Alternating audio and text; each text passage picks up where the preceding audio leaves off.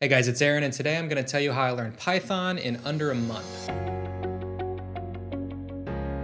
So my background is a bachelor's degree in finance, which is not very heavy on the computer science or anything like that.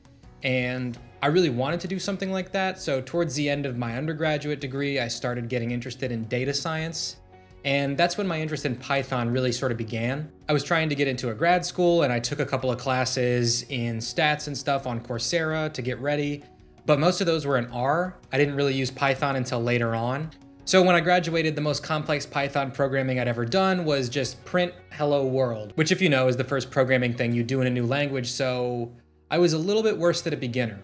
I have no idea what I'm doing. That said, shortly after graduating, I started a job for a large company in my area, and during the training process, they asked for one of my cohort to volunteer for the training process to end a little bit early and to start working on a team who had an urgent need. So I volunteered and I got placed on that team, but the team was actually so busy that I didn't get any really specific on-the-job training for a few weeks. During that time, they sort of trickled individual things to me over time, and I thought this would be a really good time to try and automate some of that process, so I looked to Python. Now, it's worth noting that if I really just wanted to do that, I would have done VBA, which is what people in the office were already using, but I wanted to learn data science anyway, so I went with Python because, you know, two birds, one stone. To kill two birds with one stone.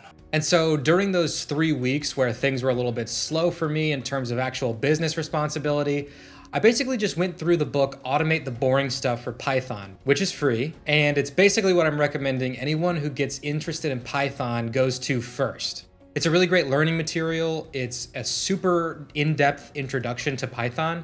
It talks about all the basic programming stuff that you really need to know to get something out of it, and then it actually goes a little bit more in depth on how to automate some business stuff if you're interested in that as well. Stuff like using Python to interact with Excel and web scraping and automating emails, stuff like that. So if that sounds like something you're interested in, or even if you're just interested in learning Python basics without any of that other automation stuff, I still think the book's a really great place to start for you. So that said, if you're ready to dive in, here's how I recommend you go about it. The first thing I would do is I would read through chapter 0, which gives a really good introduction into what Python is, what object-oriented programming is, and how to install Python on your local machine, which you're gonna need to do, obviously, to get any further. Don't worry, the setup of Python is really simple and it takes a few minutes at most.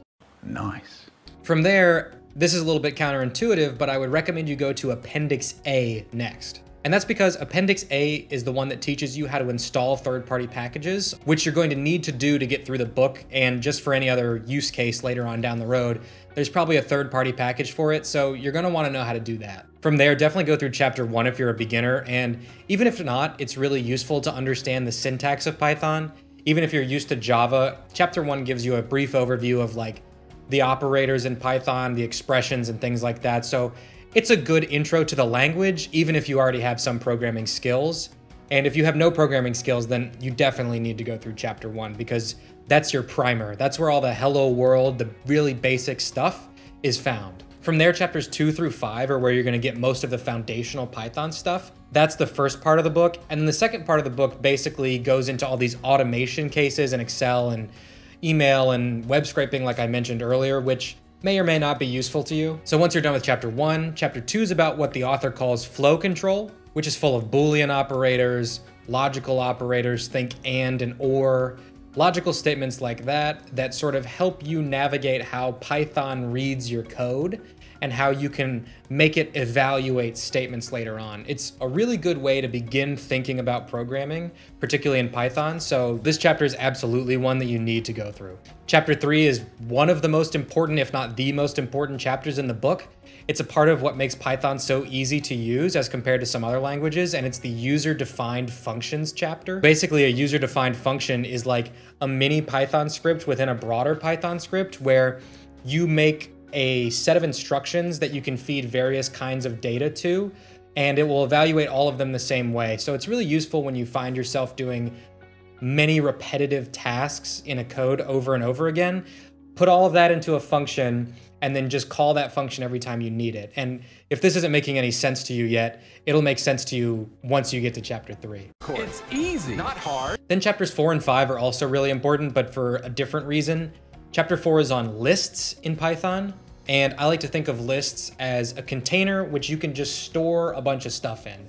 So in Python, a list could be a list of numbers. So you've got a 5, you've got 10, 12, just a list of numbers. It could be strings, words, it could be any number of things, but it's just an unorganized container in which you can put multiple things and they can all be held together. Lists can be really useful for any number of things. They're often implemented in a lot of different algorithms, so it's a really important data structure to understand, and fortunately it's really easy to grasp. Then chapter 5 is on dictionaries, which are a little bit more complex, but still not that hard to grasp.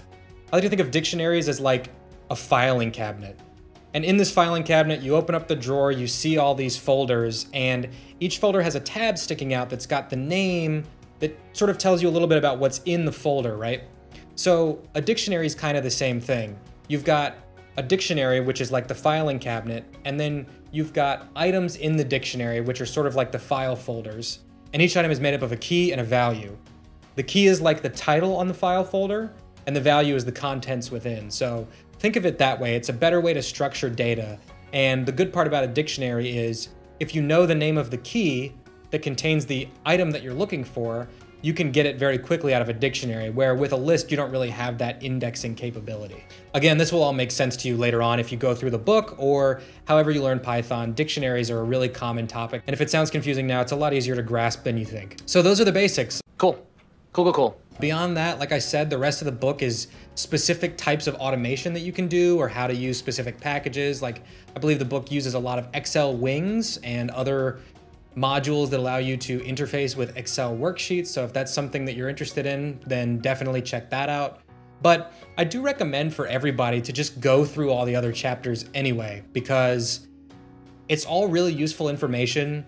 It shows you how to work with third-party modules in Python, and it also allows you to go through the exercises at the end of each chapter, which will not only test your knowledge on the module that you're learning, but you'll also use those basic fundamentals that we talked about a minute ago in every one of those modules. So even if you're not interested in the subject matter of a module like web scraping, like working with Excel, it's probably still worth your time to go through them just for the practice. And once you get through that, you've got a really firm grasp of the fundamentals of Python. You're by no means an expert, but you know a really good bit about Python, and that's gonna be a phenomenal base for you to build your knowledge on top of in the future. And if you're interested in building your knowledge past that, what I'd recommend you look into first is a package called Pandas.